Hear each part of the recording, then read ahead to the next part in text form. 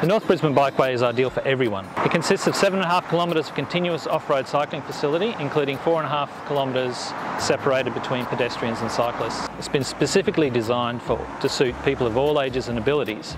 It gives you a direct link into the city, so if you're a commuter and want to ride your bike, your e-bike or a scooter all the way to the city, you can do that.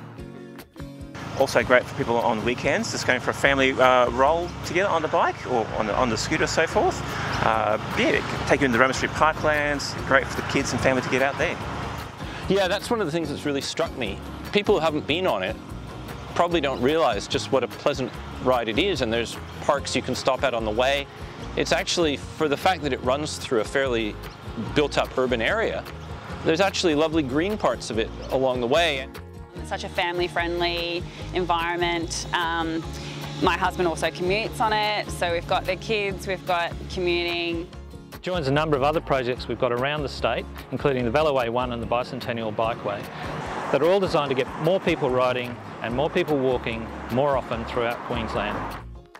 Raised priority crossings were installed at several intersections to make the bikeway as safe and accessible for as many people as possible, including our most vulnerable road users like people walking with prams or using mobility devices. They're great. The cars stop and they're quite comfortable riding across. They've made a difference the whole way along. Super safe. With the division between the walking and the cycling, it segregates obviously the speed groups, which is really important when you're walking with little kids.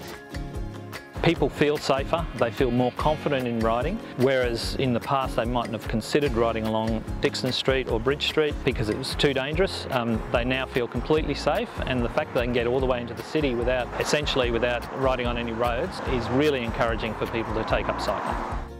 Over time, the network will progressively get built as roads are upgraded. We'll see more and more of this kind of facility roll out across the network.